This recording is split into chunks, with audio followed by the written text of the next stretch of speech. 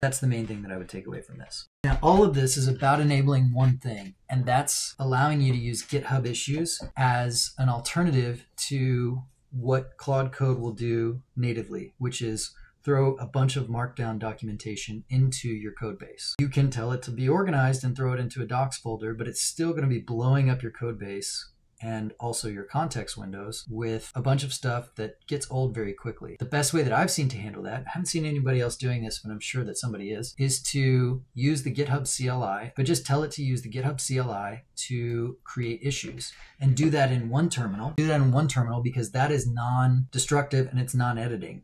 So you can analyze your code base, you can figure out what's going on with a bug or a feature that you want to implement and have a conversation with this and say, in my case, create an issue that talks about a new automatic invoicing feature.